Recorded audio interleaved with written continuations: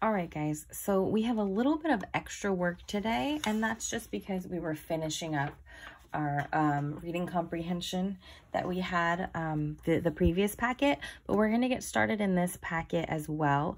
And originally what I was thinking is that we weren't going to be out of school for so long, so I printed this out and there's some math in it, but I'm going to say you guys can go ahead and just cross out or just skip the math pages in this packet for this week, okay? I think it's best for us to just keep doing the Saxon math for right now, since it's something that everybody pretty much knows how to do. And so it makes it easier than trying to do some new worksheet. So we're only going to do the reading pages. Any of the math pages you can skip, but only math. The social studies pages or science pages, those we are going to do, because that's also part of language arts, is reading those. So you'll notice for this packet that in the beginning, it actually tells you about some of the materials that you might need.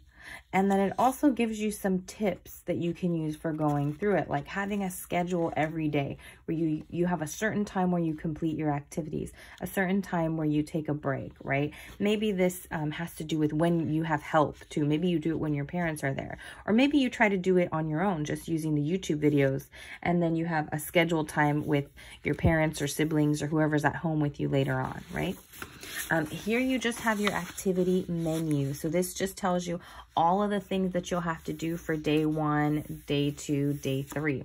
And you'll know when to stop, because the first part, it'll say day 1. And then once you get to day 2, you know, oh, I'm going to do that on Tuesday, not today. So remember, you can go ahead and cross out any of the math stuff. If you do the math stuff, I'll give you 5 extra credit points for each page of math that you do. So math, I'll just write right here, extra credit, 5 points per page. So maybe today you say, oof, this was enough work for me. I do not want to do the math.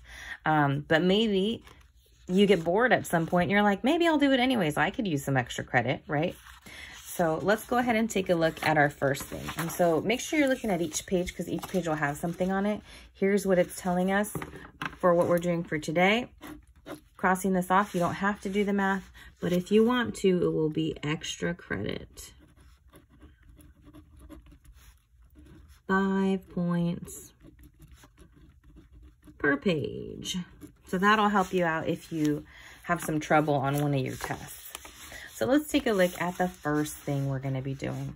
We're going to be doing a little bit more reading comprehension, but this is going to be slightly more difficult, right? Because it's a little bit longer than what we've been reading, and there's actually some dialogue in here. Does anybody remember what dialogue is?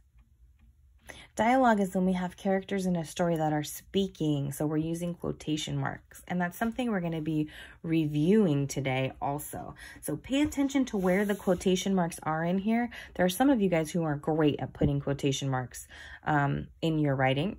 If you aren't so great, maybe you're a 2 or a 1 on our scale, you might pay attention to where the quotation marks here. You might want to get your highlighter out, highlight the quotation marks in here. That might help you out for the activity we're going to be doing shortly after this.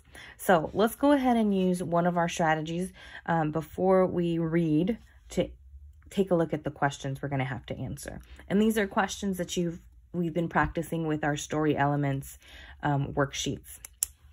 First question is, who is the main character in the story? So we're not asking who are all the characters. We just want to know who's the main one.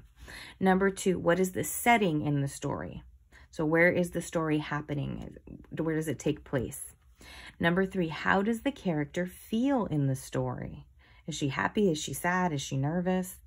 Number 4, how has Alexis prepared for the game show? So what things has she done to get ready for the game show? And number 5, what do the words on edge tell you about Alexis? I would suggest that you find where it says the word on edge in this story, highlight that whole sentence, read the sentence before it and the sentence after to see if you can figure out what that means. Is she sitting on the edge of something, or is this an idiomatic expression that maybe means something else? All right, so let's take a look at the top. It says, understanding the character. Great readers can focus on the story elements in a text to have a deeper understanding of the story. The characters, setting, problem, and solution are story elements. They make the story interesting, and we have studied every single one of these. Characters, the people or creatures in a story, movie, or play.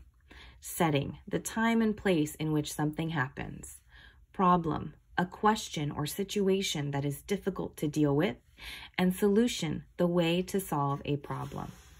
All right, we're going to read the story, then answer questions about the characters in the story. Today was the day I couldn't ignore the butterflies in my stomach. I had waited and studied for this day for months, after all, and I felt on edge. I was on my way to the most watched game show on television. Will You Win? It's a staple at our house. We watch it every day right after I get off the bus. On the show, the host asks questions about random facts the contestants need to answer before the other person to win a point. If they answer incorrectly, the contestant needs to dance or act out a famous scene from a movie of their choice. Then the audience votes to give the contestant another chance. The boo from the audience is legendary on this show. It is especially entertaining when someone famous is the cause of the booing. It's not a complicated show, but you have to be smart and quick with your answer. I can't believe they finally chose me to be a contestant. I can't believe I have a chance to win the prize money. As my mother drove me to the airport, I focused on the Will You Win show. Facts raced through my head, and I skimmed all the pocket fact books I brought with me. The speed limit decreased, and the car slowed as we approached the airport. My mother parked in the long-term parking garage. We headed towards the terminal. My pace slowed. I thought, can I do this? Alexis, are you ready? Mom asked. The airport loomed before us. This is my chance to win money for our after-school program. This is what I worked so hard for. I can do this, I told myself. I stood taller and said, ready or not, here I come. Then I smiled for the first time that day. All right, go ahead and see if you can answer some of the questions. If you can't answer all of them, reread the story or listen to the video again to see if you can find the rest of them.